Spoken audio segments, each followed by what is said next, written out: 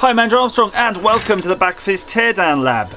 Before you is a Spectrum Plus keyboard, and I can just about show it to you by putting this panel here to stop all the keys falling out. Look, that's what it that's what it looks like. I actually have a bit of a duff enter key, so I've got to sort that out while I'm here. But I want to show you what's up with it. Basically, this membrane-y thing here is duff. It's a dead membrane. This membrane is serving no purpose right now. And I have had a look. There's something called a RWAP keyboard that you can get. So it sort of seems to be like 15, 20 quid. Seems kind of expensive for a membrane, but you know, beggars can't be choosers. We've got no choice in this matter. Now I've looked around it and I can't see where the fault is, to be honest with you. It's really, really tricky. I mean, it's basically made of all these layers of stuff, and I don't know if any of the layers, they kind of probably ought to clamp together a little bit, because look here, you can see there definitely some interesting multi-layer stuff going on all of these different things. I don't know if those are alignment or they're supposed to make electrical contact or what. There's definitely a lot fishy. So I thought, this, without really having anything to lose, look at the colour, this one's just all black on black. Maybe I can just kind of dismantle it a little bit really and just put it back together and see if it makes any difference other than breaking it. So these things are just put together in layers, and they're normally adhesive. I know this because I've destroyed so many modern keyboards with spilling coffee down them that I've kind of tried to do this, and it's never worked out, to be honest with you. But have a look there. So there is the layers. So that my idea is, there we go. It's just carefully, well, as carefully as I can, just take the layers apart, give them a bit of a clean, and then put them back together. And I think there's, ooh, be careful there, there's at least 3 layers. Whew. Now just, if you're doing this, just be prepared that it's probably going to ruin your keyboard, because if it tears, if something tears, it's a goner. And actually, the chances of it all going back together and adhering in the right way is pretty slim anyway. But it's just, again, we've got nothing to lose. I can do it so you don't have to. That's fine by me. Right. So the symptoms of this keyboard are between doing nothing at all or continuously just sort of hitting a key like space or something. Right. So we've got the top layer off. So just to show you, that's the top layer, and look at the filthy contact. The contacts themselves are good actually. The filth is just in these ribbons. It's looking a little bit strained, and I'm just studying with my eyeballs here.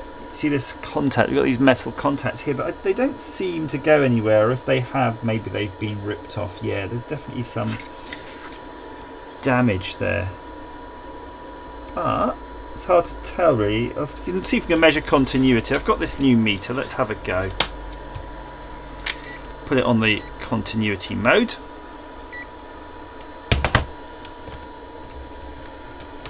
Look, I haven't even unwrapped the probes. Yeah, so we've lost continuity here. So maybe there's an opportunity to try to repair this. I was going to order. It's really annoying. I was going to go on Exos's site. It had a load of paint. I might have to make some. You can make your own basically conductive paint. I'm going to try it now, just a bit of pencil, because sometimes that works. Not quite. I mean, how conductive does conductive need to be? See, pencil is conductive, so let's try. Let's have a look again. Maybe we'll grind down the pencil and mix it with some, you know, adhesives.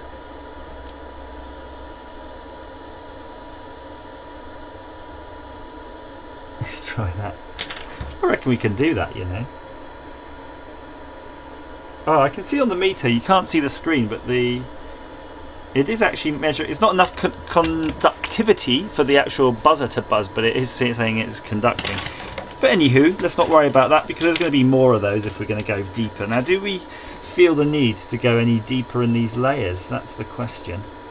Let's have a little look. Ooh. Do do do do do do do do do. Just looking at this just to see what how that's working. I'm almost wondering now, if you see these contacts on the right, they'll marry up to the contacts on the left. They're going to have to be clamped together, so those clamps, some clamps in there, they're really quite critical, so be sure the clamps are clamping correctly on those. And again, I might just dash this on them or use some of that copper tape. If you remember on my Game and Watch repairs, I was doing that with the copper tape. In fact, I'm not going to touch this bit. I think that's my next experiment. I'm just going to rub pen over all these suspect looking joints and these bits here where they seem to have to mate up. So we're going to coat everything in a graphite and see if that just does anything beneficial. In fact, let's move that there. So look at this area here, so it's all a bit Charmander here. Okay, and I'm going to get the pen. Just do that. Just do that. So then when all the clamps clamp each other, there's just that little bit of extra conductive material between them all. And it might just work. Okay, let me show you what I've done now. I've basically gone over all of the contacts that make contact between the layers with the pen, and it looks good. Look at that. Well, I say pen, pencil. It looks nice and clean. Plenty of conductive material there. Now this one where there was a gap, I wasn't able to fix in any decent way. So what I've done, I've stuck on the other side, the flip side, a bit of copper tape. So the idea is it will hopefully bridge that. So we'll give that a go. We've got nothing to lose really, have we, at this point? And what we can do while we're at it, there's no harm in sticking a bigger piece, because just looking at where it is, there's no chance really of it shorting out. So let's just put another piece. I don't mind doubling it up, you see, because it'll make it a bit thicker. There's a screw goes right there next to that, so that's got a good opportunity to try to sort of squash those together and hopefully make more contact. Let's get that out. So you can see I put a nice slim piece in there originally. This one's going to be a bit fatter over the top. Booyah! That's all it is, just a bit of copper tape there. So let's see if we can laminate the layers back on. So I try not to touch it up too much, and all the contacts and things look really clean, you know, through these sort of separators. Even though there's a bit of funk up here, there's a bit of sort of residue of something, it's not really anywhere near those key bits. I suppose if you really wanted to, and I'd be really reluctant to use one of these though, you could just sort of very gently clean those. But I think there's more chance of causing a problem on this board right now. It really doesn't look that bad at all. So I'm just gonna try to line up a couple of the holes. That's my target basically.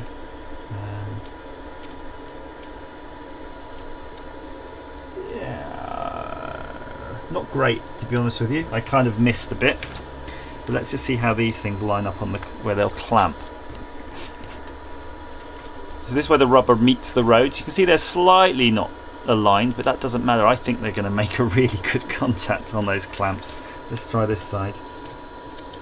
Oh, but this side is way, way worse. So it's probably worth me now pulling those boards apart. So you take a bit of care. I mean, in the car, no, looking at it, no, I think it's going to be all right. I can handle that. So let's pop all this back together. And the reason we've got to pop it together, it's not going to work properly without the clamps, so you can't retest it. Now my return key, whatever reason, it's really sticky. It just loves to stick. I've not got a clue why it's doing that, and I'm not really sure how you get them out. Let's see. It definitely did come out. You can see it's just catching.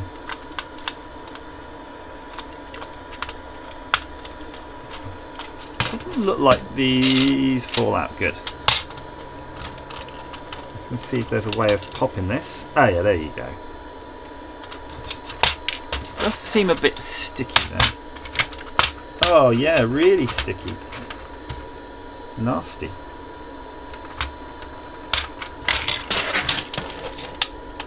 So it pulls out the bottom. That makes sense. Oh, that is horrendously sticky. I'm just going to go with a pretty brute force solution right now. I'm going to put that on there, and I've got my little pot of isopropyl alcohol, which I should kind of load into a syringe. Yeah, let's do that. So I've got got myself a fresh syringe. I've got to be careful, I've got to label these up because I've got syringes full of flux, syringes full of resin, and now a syringe full of isopropyl alcohol. If you're doing this at home, by the way, you don't have to use syringes. You can buy these bottles, and this is one that's filled with distilled water right now, which I might replace. These are really good for dripping flux and alcohol and cleaners on things.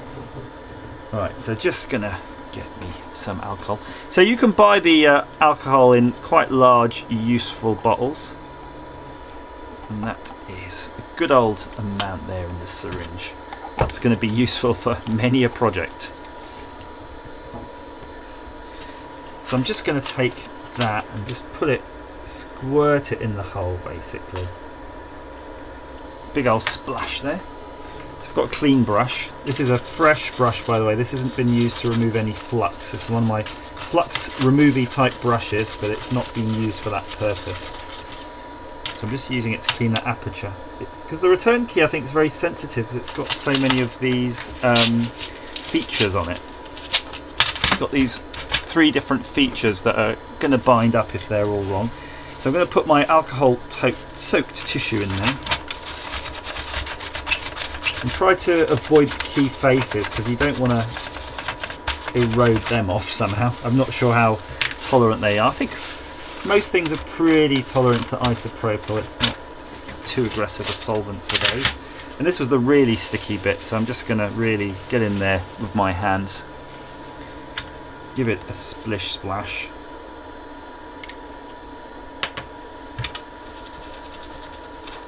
And a brush. So hopefully that'll work. If not, I'm going to have to do the whole taking the keyboard apart. But I kind of think from its construction, you probably could wash it. You could probably leave the keycaps on and just put it in a big old thing of fairy liquid and give it a couple of, goes in that.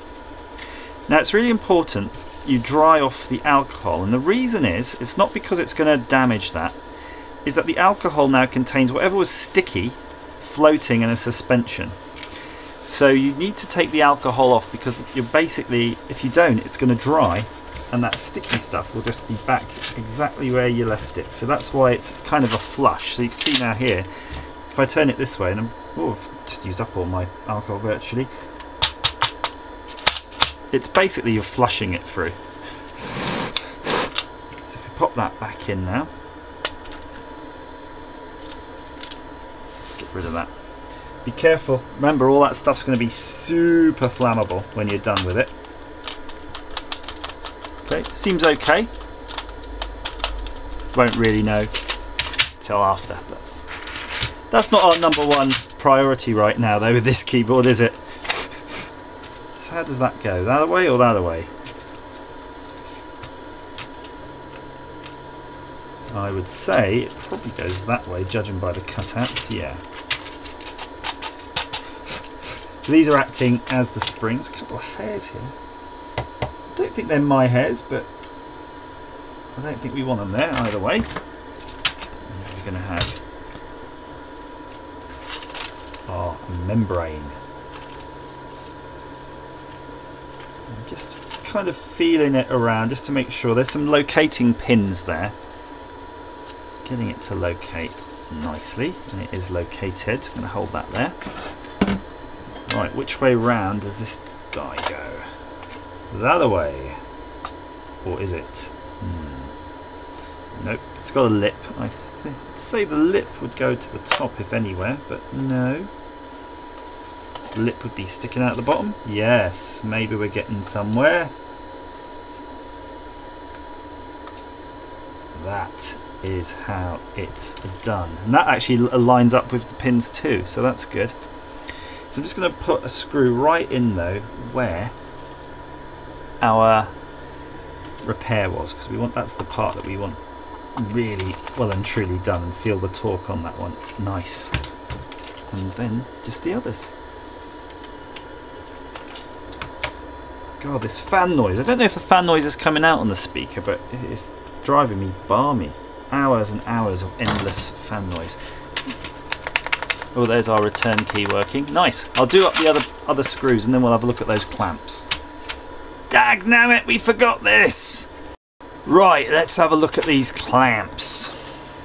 Clamps McGee. So yeah, the clamps clearly are what join all those layers together. So I'm going to kind of get it down there and in position first. They're all lined up where I need them to be, and then I think that should be okay.